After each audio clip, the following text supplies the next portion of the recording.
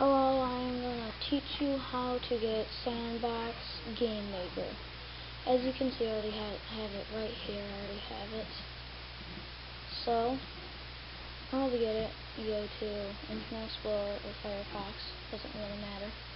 Internet Explorer. Then you go to SandboxGameMaker.com.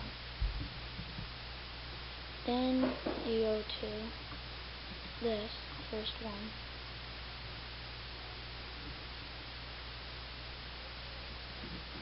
And this whole thing, the site should look like this, background and everything. Then go to download section of this app right there. And then these two, I got both of them just in case. So, get any one you want, and select one, go to save,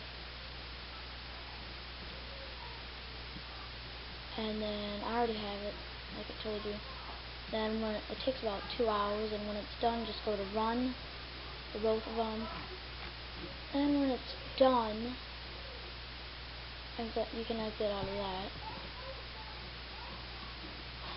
Then,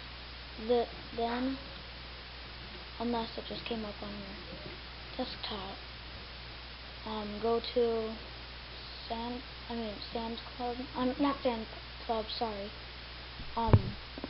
That's just what mine is called.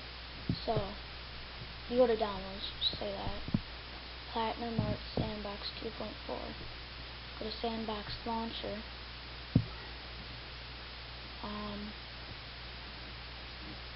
Copy, paste. Should be like this. I just renamed it to SandBox. Yeah. And then go to that. This is to start a server. This is, I think, to find a server. PG, all these. Resolution, shaders, and VSync. This is the map. This is all the maps you can have. This Fantasyland one is mine, so you won't start out. You can't have that. So that's basically all. And just when you select the map for launch.